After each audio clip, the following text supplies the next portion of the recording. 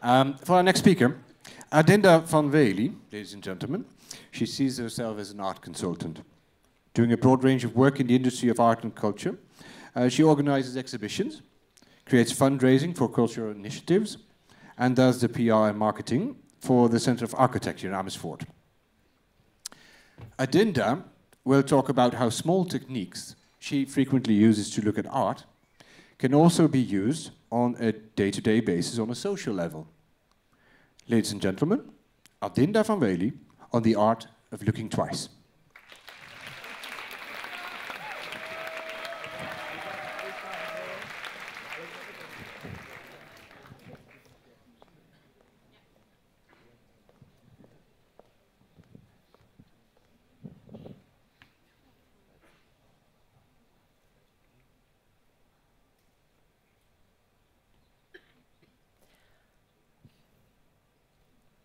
I've been standing on the stage for about 15 seconds.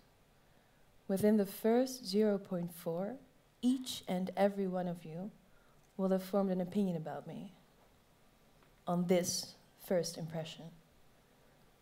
Don't worry about it though, it's just basic biology, I don't blame you. But still, 0.4 seconds is quite quick. I believe this also happens when you look at a painting. And as an art consultant, the last 3 years, I have seen a lot of paintings, trust me. And I'm the first to admit that I don't like or fall in love with each and every one of them when I see them for the first time.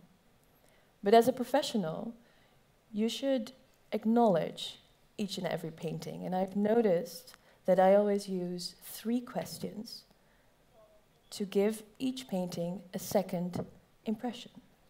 The first is, what is it that I see?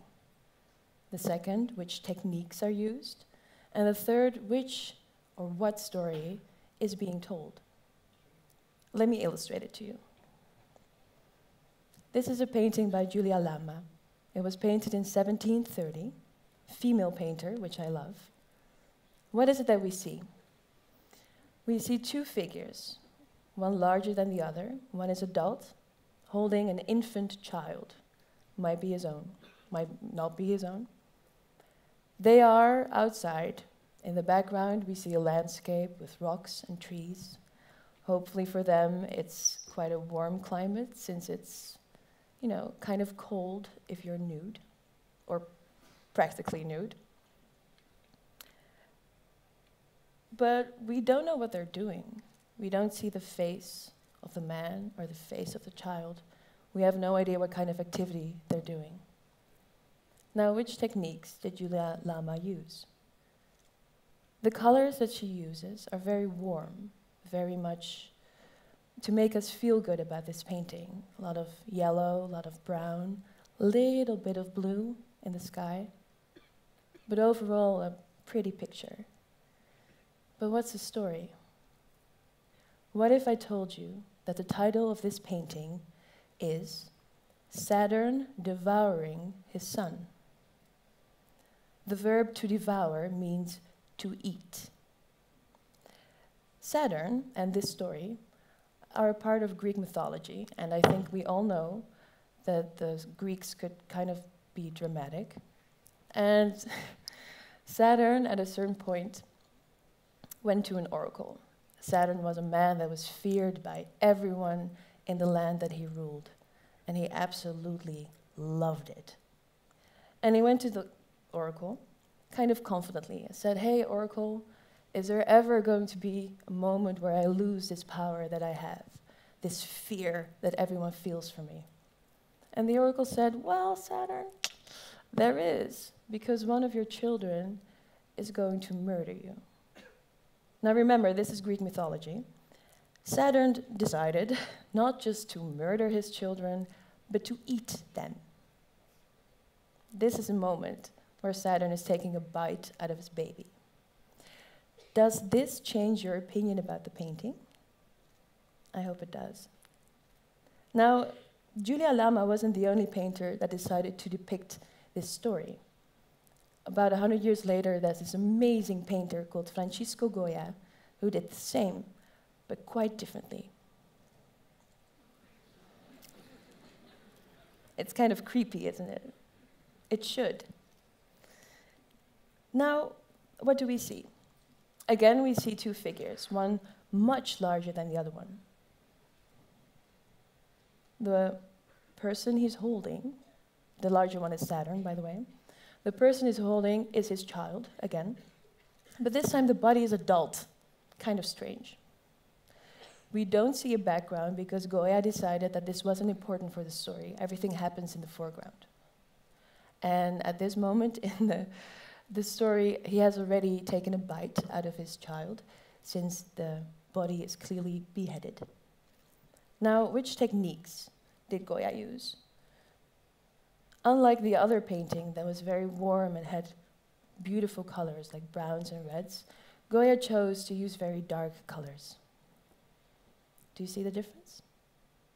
Goya decided to make us feel kind of eerie about this painting immediately. And there's this trick that painters use, the contrast between dark and light. If a painting has a couple of lighter subjects, the painter wants us to see those first. In this case, the body and the eyes. Now, what's the story that Goya is trying to tell us? We know about Saturn being a terrifying man and, let's face it, a horrible father. But the biggest difference between this painting and the other one is the fact that we can see the face of Saturn. We can see his eyes. But we can also see the emotion in his eyes. These aren't just the eyes of a man that's afraid of losing his identity. These are the eyes filled with despair, because Goya chose to show us the moment that Saturn discovers that he is a monster, that he is doing something that's absolutely unforgivable. Does this change your opinion about this painting? I hope it does.